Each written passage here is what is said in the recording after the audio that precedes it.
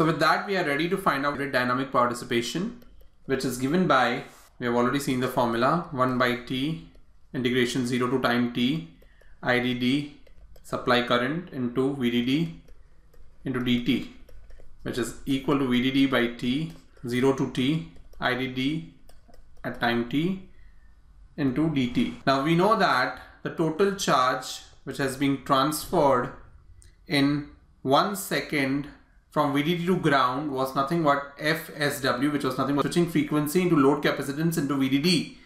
So let's put that here. The total charge transferred VDD into CL, and this is over a time period T. So this is what it is. So this is nothing but TT cancel, which gives me VDD square switching frequency into CL. Now we very well know that most of the gates do not switch every clock cycle. So it is very convenient.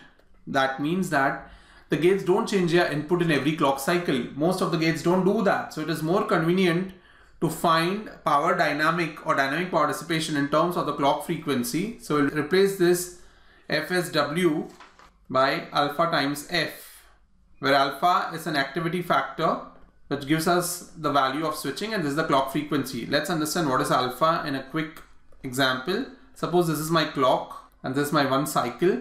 In 1 cycle, my clock goes once high and once low. So my alpha is going to be equal to 1 because it rises and falls in that cycle. So the number of times it rises and falls in 1 cycle, that will give you the activity factor.